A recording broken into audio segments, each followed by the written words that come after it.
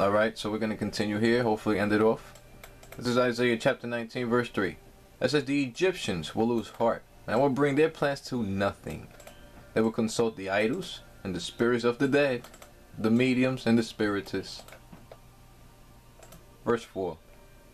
I will hand the Egyptians over to the power of a cruel master, and a fierce king will rule over them, declares the Lord, YAHAWAH Almighty. Which we're going to talk about the power of this cruel master, which will rule over them. Let's read this in Isaiah 19 and 17. And the land of Judah will bring terror to the Egyptians. Everyone to whom YAHAWAH is mentioned will be terrified because of what YAHAWAH Almighty is planning against them. Again, as we read in Micah chapter 5 verse 7. Let's go ahead and see if we can get that real quick.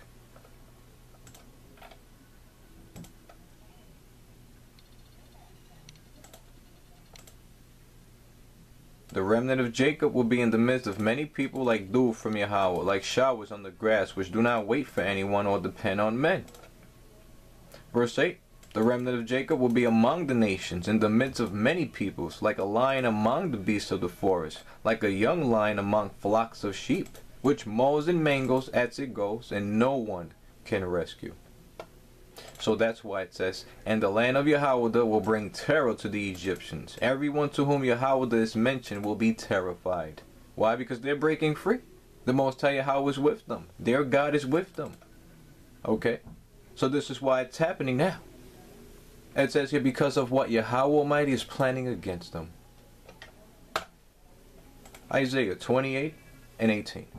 Your covenant with death will be annulled. You see that? Canceled, buddy. Your agreement with the realm of the dead will not stand. So it doesn't matter how much you try to send these demons, these agents, but the Most High God says it will not stand, because they are dead, never to rise. So who's going to help you, Esau, once again? Your agreement with the realm of the dead will not stand. When the overwhelming scourge sweeps by, you will be beaten down by it. Like it says here in Job 18 and 14. He is torn from the security of his tent and marched off to the king of terrors. See that? Again, he is torn from the security of his tent and marched off to the king of terrors. You see that? Because Esau right now, he's going to continue to walk proud and haughty. He's going to ignore this. You see, he thinks this is a game. So this is why, right, we have to let him. Let him continue to think that this is a game. Let him continue to be proud and arrogant. Let him continue to think that America's going to last another 20 years, right? He could think of that all he wants. But the truth is, the Most High God says, the day and the hour when he falls, it's going to hurt him very, very bad. You understand that? Because of how haughty he is. You understand? This is why the Most High Yahweh says that when he awakes from his dream, everything that he had is going to be gone. Alright? And then he's going to realize reality. Right now, he's still living his American dream. He's living proud and haughty. He doesn't see this coming. Alright? He doesn't care. He doesn't care one bit. He thinks this is a game. Remember, the Most High Yahweh says he's ungodly. Alright? He doesn't care at all. He despises discipline. He hates instructions. Remember this. Alright? So you people out there like, wow, man, you know, why are these people just continuing in their ways? It seems like this is never going to end. Well, you know what? You stop becoming faint-hearted and understand that's Esau being haughty and proud. Okay? He's arrogant. This is why we're not like them. They're arrogant. They think that their establishment and everything they made is going to last forever. You see that? So this is why you're not supposed to fret because of evildoers. You're supposed to have faith and understand that the Most High is going to bring it down very soon, baby. And they're going to be in pain. They're going to be in a world of shit when it happens, because they did not understand. Alright? So let them continue to walk proud and haughty and arrogant. Alright? Because, you know, like it says, you know, the taller they are, the harder they fall. So it says here, Job 18 and 14. He is torn from the security of his tent and marched off to the king of terrors. Like it says, like we just read. And in Isaiah chapter 19 verse 4. It says, I will hand the Egyptians over to the power of a cruel master, and a fierce king will rule over them. Alright? Again, he is marched off to the king of terrors. Job 18 and 15. Fire resides in his tent. Burning sulfur is scattered all over his dwelling. His roots dry up below, and his branches wither above. The memory of him perishes from the earth. He has no name in the land. This is what the Most High YAHAWAH says about Gog and all his horde. No survivors of Edom. He is driven from light into the realm of darkness and is banished from the world. Alright? Just like Negan said in this season premiere of The Walking Dead that just came up. What he said, whatever you thought you had going on, that shit is over. Alright? I will shut that shit down. So, Isaiah 42 and 5 says, this is what the Most High YAHAWAH says, the creator of the heavens, who stretches them out, who spreads out the earth with all that springs from it, who gives breath to its people. See that? Who gives breath, that means understanding, to its people, and life to those who walk on it. You see that? Because the Most High YAHAWAH says that he was going to create a blessing on the earth. Assyria, Egypt, and Yasharel. On the earth. But you people out there who don't want this, right? You don't want to be part of this. You want to go with the Hamashiach. You want him to bring you to a new Jerusalem. Well, you're not going to have no part of this. Because that's not part of the Most High's plan. That's part of your wicked imagination. That's that covenant of death. You see that? That's that covenant of death. So you want to sacrifice yourself to some demons? Go right ahead. Okay? So verse 6 says here, I, YAHAWAH, have called you in righteousness. Who? Jacob. You understand? Yasharel. I will take hold of your hand. I will keep you and will make you to be a covenant for the people and a light for the Gentiles. Verse 7. To open eyes that are blind, to free captives from prison, and to release from the dungeon those who sit in darkness. Okay? This is the whole program here. But you people out there that want to continue to wait for your Hamashiachs to come out the sky, right? You're not getting with the program. That's why you're going to be left out in darkness. Okay? Because you're doing the opposite of what the Most High YAHAWAH wants his people to do. It says, I am YAHAWAH, that is my name. I will not yield my glory to another Hamashiach or another Savior or another God. Again, YAHAWAH says he will not yield his glory to another idol, alright, or his praises to anything else.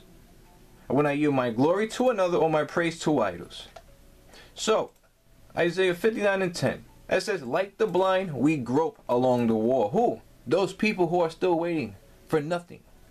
Alright? Those people who want to sacrifice themselves to the demons. It says, like the blind, we grope along the wall, filling our way like people without eyes. You see? Like people without eyes. Again, you are going against your God. This is why it says, sin separates us from God. Alright? Because you are sinning. You are doing the complete opposite of what the Most High God says he had planned for his people in the last days. So this is your loss. Nobody else's. This is your loss. Nobody's going to weep and wail for you. Alright? You don't have to pray for us. No, no, no. Alright? Because a lot of you people out there think that you're holier than thou, right? You like to come up on the comment board and say, oh, you know what, brother? You know, I understand, you know, you may not believe in Jesus, you know, but I hope and I pray in the name of Jesus that you see the way. No, no, no. Get out of here with that. Pray for yourself. You need eyes. Okay? Because you are like people without eyes. So don't come on here talking about I'm going to pray for you. Pray for yourself.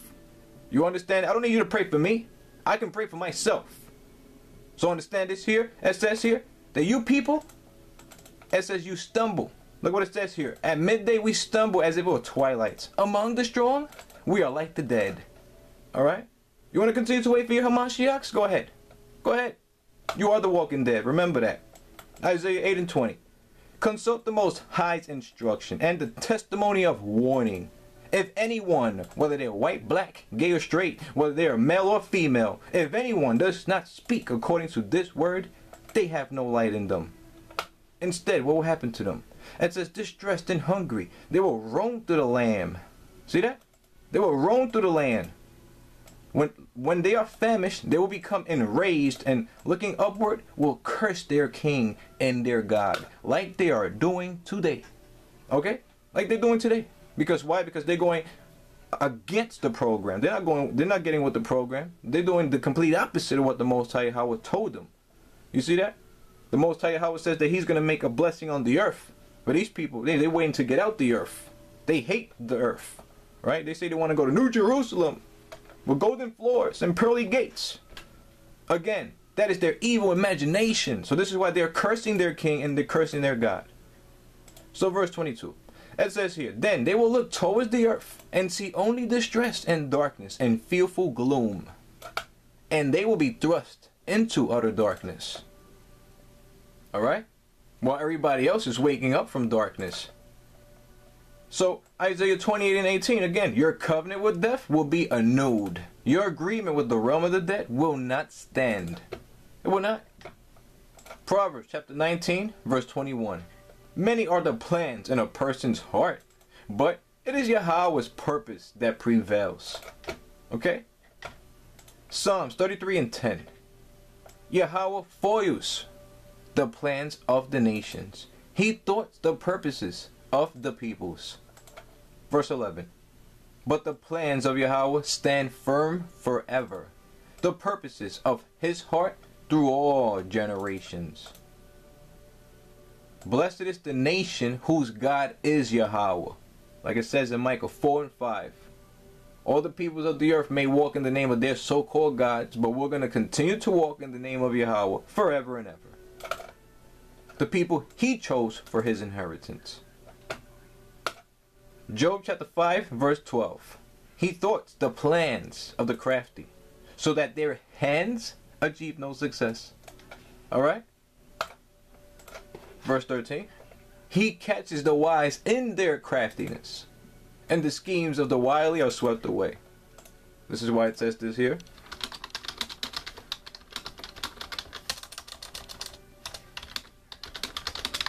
Let's see if we can find this. Jeremiah 50 and 24. I set a trap for you, Babylon, and you were caught before you knew it. You were found and captured. Because why? Because you opposed Yahweh. See that? You went against the word of God. And this is why judgment has come upon you, people. This is why the Most High God says that he's going to bring it down on your own heads. Whether you like it or whether you love it, you will never be able to put nothing above it. These are your days. Job 5 and 13. He catches the wise in their craftiness, and the schemes of the wily are swept away. Okay? Again, whatever you thought you had going on, it's over. Shalom.